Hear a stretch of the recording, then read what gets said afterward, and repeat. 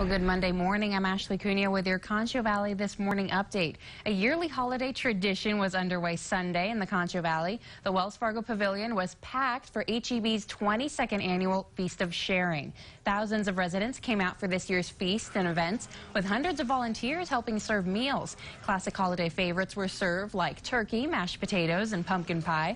There was even live music and other entertainment, plus several family-friendly activities. The HEB pharmacy team also provided free flu shots, and many other resources were available as well. Well, early voting totals are in. More than 24,000 voters cast early ballots in Tom Green County this midterm election. The $146 million San Angelo school bond propositions are attracting the most of the voters' attention. The first bond election this year in May failed by just 2 votes. However, this newer bond proposal will include 2 separate propositions. San Angelo voters will have the choice of voting for either Prop A or B, both, or neither at all. Election day is tomorrow, November 6th. And dedicated runners braved the brisk morning weather Saturday for a special fun run honoring our military and giving back to local children in need. It was all for the 2nd annual Veterans Day Fun Run at the Red Arroyo Trail Park, hosted by the Kiwanis Club of San Angelo. This is just one of several fundraisers led by the club that raises funds for local organizations benefiting Concho Valley children.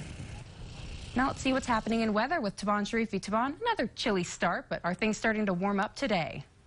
It will be a warmer day, especially compared to yesterday. Today's high temperature reaching the 80s, 83 degrees. We're also seeing breezy winds, southwesterly winds to 20 miles per hour, gusts to 30 for the morning, but they will slowly start to decrease as we head into this afternoon and especially as we head into this evening. Tonight's low temperature, 53 degrees with mostly clear skies. Those winds will now be out of the southwest to 10 miles per hour. And as we head into tomorrow, seeing a little bit more of a warm up, 85 degrees, plenty of sunshine. Southwesterly winds to 10 miles per hour. And taking a look at that 7-day forecast, that little bit of a warm up going into election day, and then we'll see temperatures slowly start to make their way back down into the 60s. And we're also looking at rain chances being introduced back into the forecast come Thursday.